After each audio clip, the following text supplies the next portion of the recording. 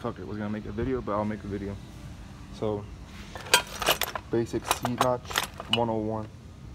So this video is basically, so I'll show you guys this cnotch, just basics 101 on how to align it and how to set it up. So after, I'm not gonna show you how to cut it or nothing, because you guys either grinder, plasma, torch, whatever the freak you want to use. But I'm just gonna show you like a little basic video on how to align your cnotch and where the fuck you want it. So Ines has, well, IHC has like two, what was it? As a cnotch, they're all bolts, mostly all bolts on. They are all bolts on for each truck. So this is an 0718 cnotch, 9906 Chevy GMC, also Chevy GMC cnotch. See how this one hugs the frame? This one, because it hugs the frame and it has those rails, it has this back plate. This one doesn't. This is just a regular cnotch, the bolts on. And I like it because it has this little lip, so it's a little bit more reinforced. So after that, you know, this is the middle. It's the middle.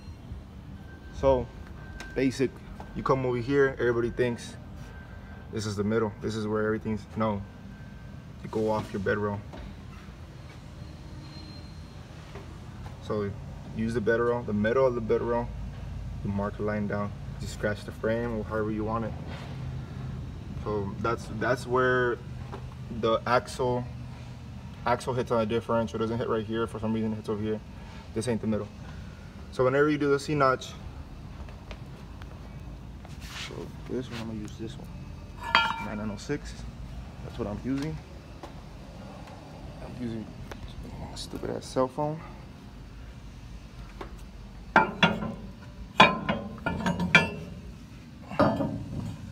You want to mark the little hole, it's in the middle, to the line. I know you can't see it because of my hand,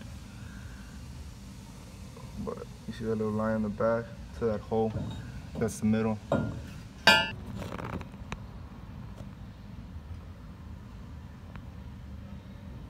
Okay, that's the middle. Cnotch.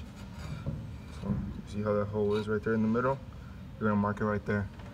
So that's just me guiding it. That's the middle, and you want to move it very little back. So the cnotch is not centered right there. It wants to be a little bit back. Since the axle does move back. So now I marked it, and I know you guys see two lines. So this outer line, this inner line is for the cnotch, for the hole to be centered. And then you put the hole where this line is at, a little bit more back. Then it goes to this line and this line.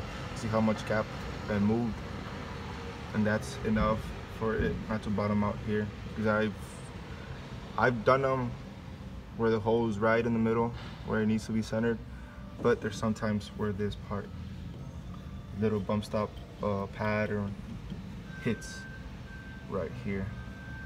So you need to trim this shit. But if you do it like how I said, you move it a little more back, you get it. Not perfect, but right and almost right, almost all the times. So after everything's cut up, everything's pretty good.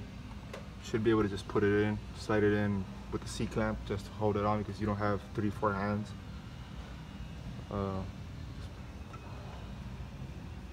Yeah, I don't know what else to say. It's the other piece.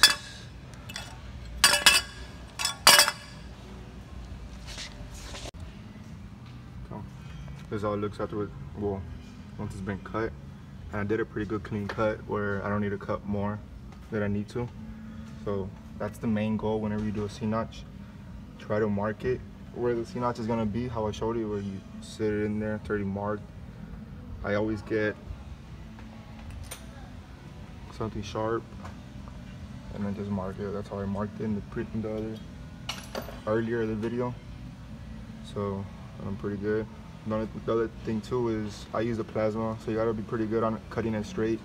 I used to always have a tendency of cutting it out, and then by the time you see it, you can see where it's, and then you put the cnotch and it has a big ass gap between this and the part of the cnotch.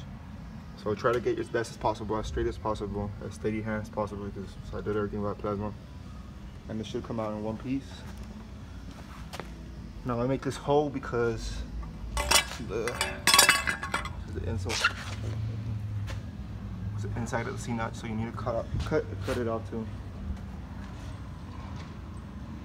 So yeah, main goal is just trying to make it as clean as possible. Don't cut too much, and knowing where to set it. So I already gave you guys the main point.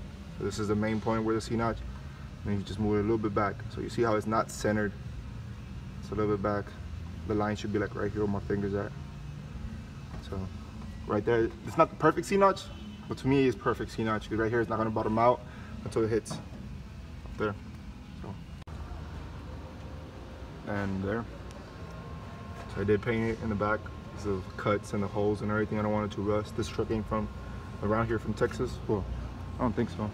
It has North Dakota plates.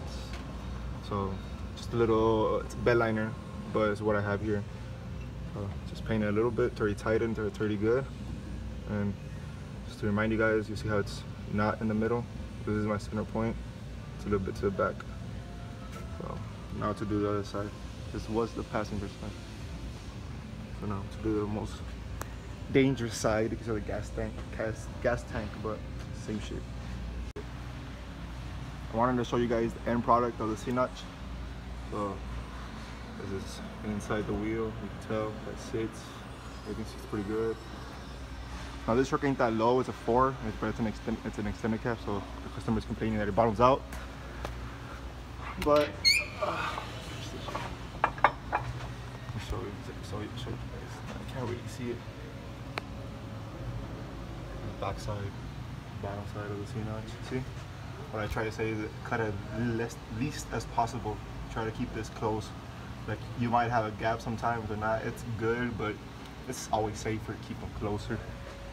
So try to keep them as clean as possible, and the C-notch will last. And then my rule of thumb is, if I do a C-notch, while I'm at it, I'm gonna cut the bed rail, because most of the time this dude has it right here, the little separator. Most of the time they have a little bracket that bolts up to this one, and it mounts up all the way over here, and it always hits the bed rail. You do the C-notch, and then the customer complains and comes back, hey, it's bottoming out. Well, it's hitting right there. It's always hitting right there. So that's my rule of thumb. You do a C-notch, you do that too. All of them. It doesn't matter what year, what truck. So I just wanted to show you guys.